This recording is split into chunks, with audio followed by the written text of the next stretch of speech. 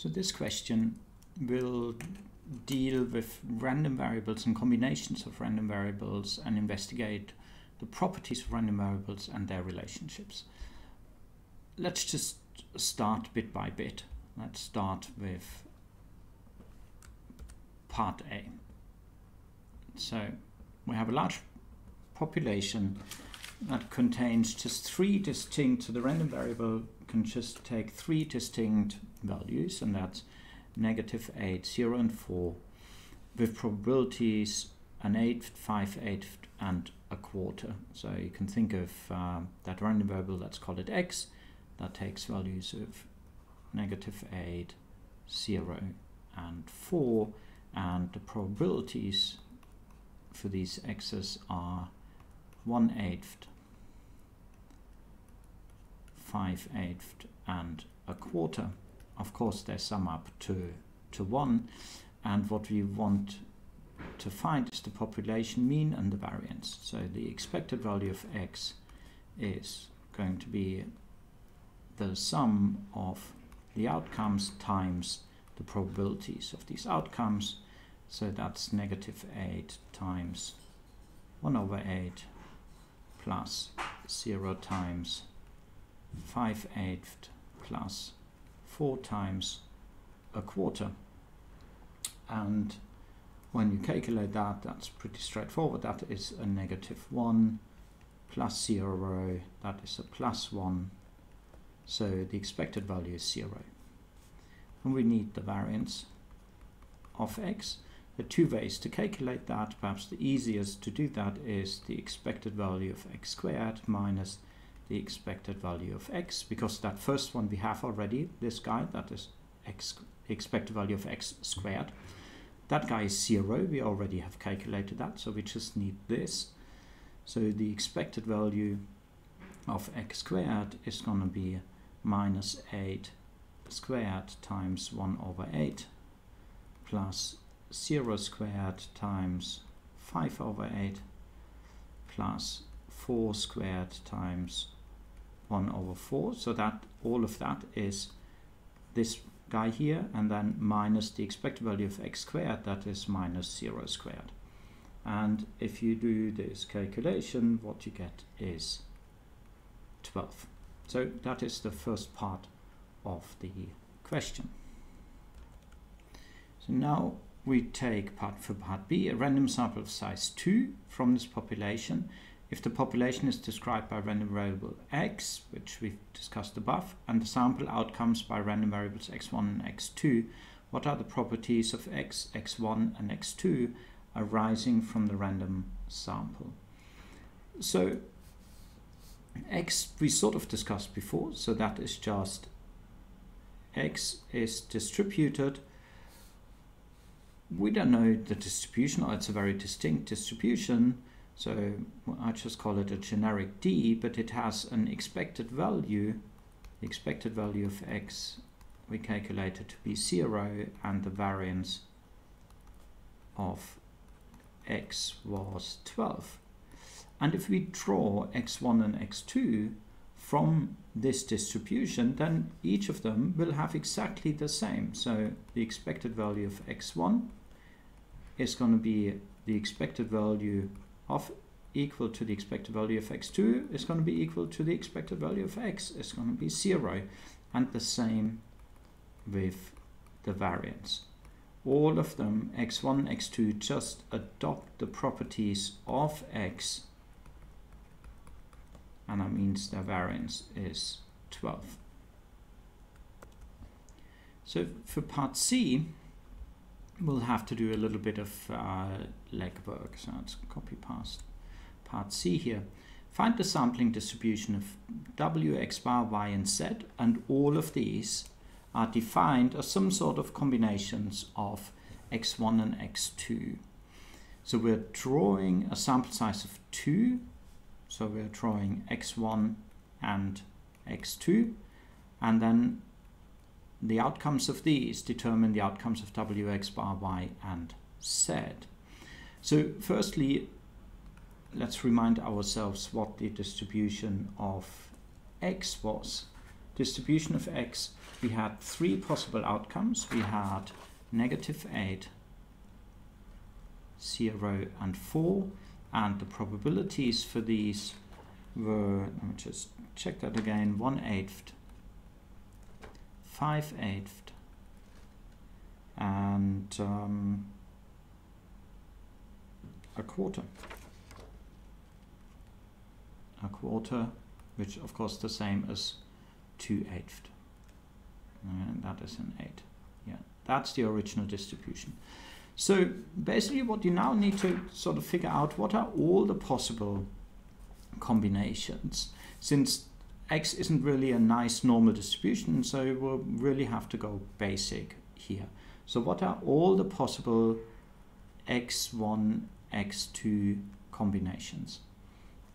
Well, they could be, so I'm going to draw a long table here. They could be, x1 could be -8, and x2 could be -8. Or x1 could be -8 and x2 could be 0, could be -8, and that could be 4. That is 3 possible combinations, all of them with x1 equal -8, but then x1 could also take a value of 0, and x2 -8, 0, 0, 0, 4, or 4, -8, 4, 0, 4, 4. Right? These are all the possible combinations. And what are the probabilities for these? Well, -8, -8, so let's just calculate that one. The probability, I'll do that here, probability that x1 is -8 and x2 is -8. Right, so these two probabilities, we're drawing independent samples, so that's the same as the probability of x1 being -8 times the probability of x1 being -8. Each of them is 1/8, so that is 1/64. So 1/64 is the probability here. We should, when we sum all of these probabilities up, which we will calculate, we will get the sum being equal to 1. So what about that next outcome? Here the probability is 1/8 times 5/8, so we get 5/64. Here we get 2/64, then 5/64, 25/64. This should be 10/64. They're all calculated according to the same principle as before. 2/64, 10/64, and 4/64. So these are all the possible outcomes. Now we have to figure out, what do these new random variables take? What values do they take if we have these outcomes? So let's start with w. So w, x1 plus x2, well, that would be -16. Right? -8 plus -8 is -16. -8, -4, -8, 0, 4, -4, 4, and 8. Okay, so these are all the possible outcomes for w, and we have the probabilities to this. So this is p and w, the combination of p and w here is a probability distribution. You see some of the outcomes are the same, like we have -4 twice here, so we will collect them in a moment. So let's go to the next one, x bar. X bar, so that's the average or of the two, or it's w divided by 2. So that will be -8, -4, -2, -4, 0, 2, -2, 2, and 4. So that was straightforward. Now let's think about y. Y is calculated as this term x1 minus x bar and x2 minus x bar. So perhaps instead of just calculating and then these terms again appear in Z, so let's calculate, to make our life easier, first x1 minus x bar, and then we calculate x2 minus x bar here. So x1 here is negative 8 minus x bar, that would be 0. And let's do x2 is also negative 8 minus x bar, which is minus 8, so that would also be 0. So then here we have minus 8 minus 4, that is minus 4. And 0 minus 4, that is 4. Okay. So we'll continue like this. Okay, so here we have minus 6 and 6. And you can actually see that we always have opposite signs here.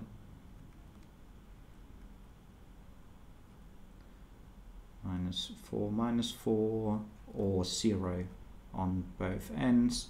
So that would be minus 2 and 2. Here we have 6 and minus 6. 2 and minus 2 and 0 and 0. Now with that in the bank we can calculate y.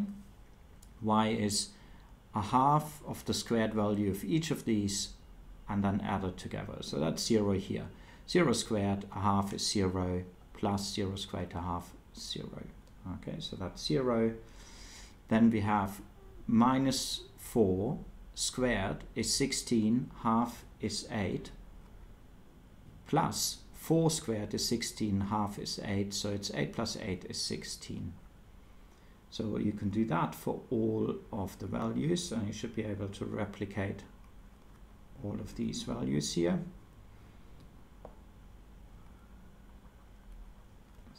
76, 4 and 0. And then what about Z? That is basically just the sum of the squared values. So it should be double the value of y. So we have 0, 32, 72, 32, 0, 8, 72, 8 and 0. So this is the table which we now need, okay, but we want the distribution. So what we want, as you can see, let me just highlight here, if we're thinking of the W distribution, we have all these different outcomes, but they are not all different. For instance, we have minus 4 here and minus 4 here. And we have, for instance, negative 8 here and negative 8 here. So if you now want to calculate or show the distribution for W, let's do that here. Okay, for W, we want the outcomes and we want the probabilities. So the outcomes here, the smallest one is negative 16, then we have negative 8, we have negative 4, we have 0 and 4 and 8. Right, so these are all the possible outcomes. Then look at the probabilities. Negative 16 only appears once, and that has probability 1 over 64. Negative 8 appears twice, each with probability 5 over 64. So the probability here is 10 over 64, because we're adding probabilities for distinct cases. So negative 4 again has two probabilities, 2 over 64, 2 over 64, so it's 4 over 64. 0 appears only once, so that's 25 over 64. 4 appears once, twice, each with 10 over 64, so that's 20 over 64, and 8 only appears once, and that's 4 over 64. And if you add all of these together, these probabilities together, the sum, you of course get 1. So this is the sampling probability of W. Now you can do that for all other random variables here. So let's do it for x bar. What are the outcomes? Minus, smallest one is minus 8, minus 4, minus 2, 0, 2, and 4. And the probabilities here are 1 over 64, 10 over 64 for exactly the same reasoning. For instance, negative 2 appears twice, each with probability 2 over 64. So altogether that is 4 over 64, 25, 64, 20 over 64, and 4 over 64.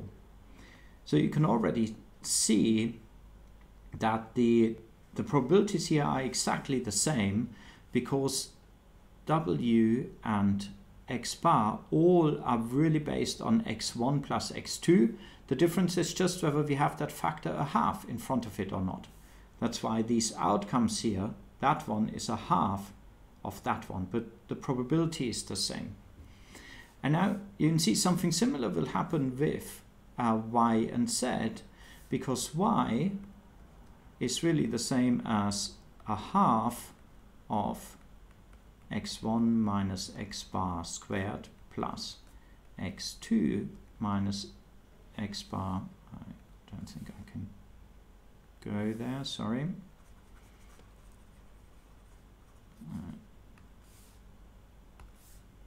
need to do it here. So y is equal to a half of x1 minus x bar squared plus x2 minus x bar squared, and that of course is just a half of z. So therefore, when we think of the distribution of y and z, we can actually write the table also like that. You could write individual tables again, but we will get the same as with w and x bar. We get the same probability distribution, just for slightly different outcomes. So the smallest outcome for y, because we're having squared values, is 0, but the same for z. The next smallest outcome for y is 4, and for z it is 8.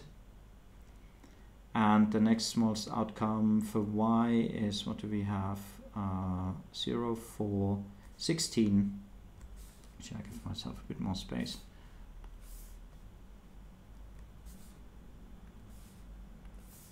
So we had 4 and 8, then we have 16 and 32 for z, and 36 for y, and 72 for z.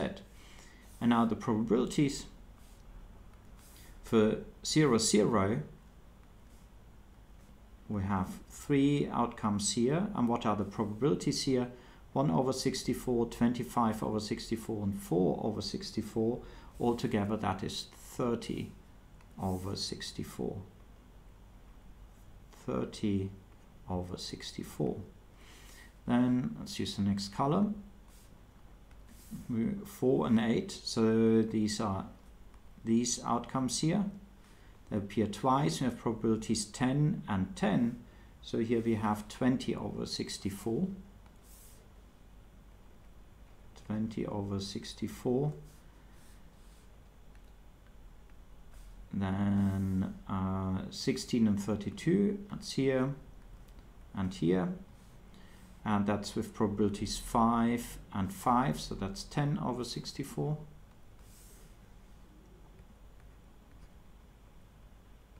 Over 64. And the last one is 36 and 72, 36 and 72, and they have probabilities 2 and 2 over 64, so that's 4 over 64. 4 over 64, and again, if you sum that, you get 1. So these are the sampling probabilities of these 4 random variables, which are all some sort of combination of x1 and x2.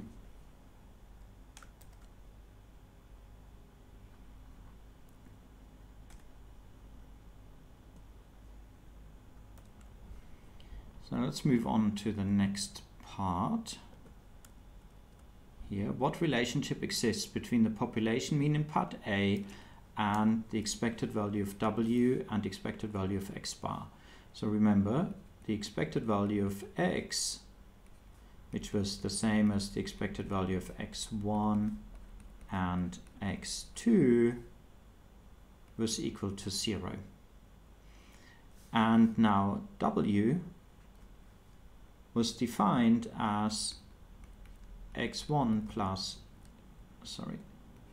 x2. So the expected value of W is going to be the expected value of x1 plus x2. The expected value of a sum is the sum of the expected values.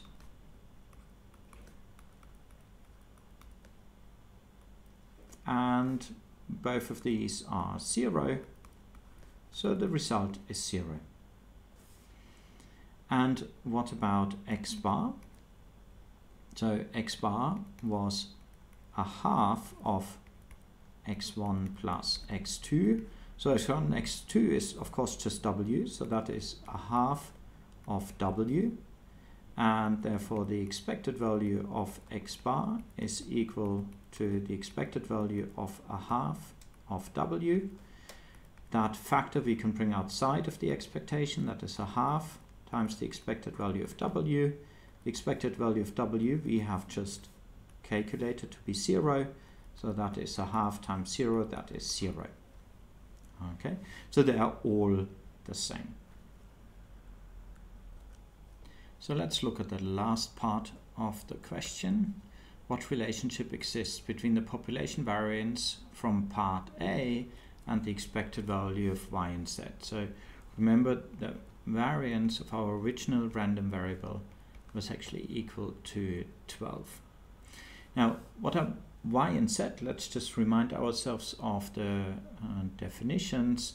Y was a half of x1 minus x bar squared plus a half of x2 minus x bar squared, and z was equal to x1 minus x bar squared plus x2 minus x bar squared. So that's the fit, yes.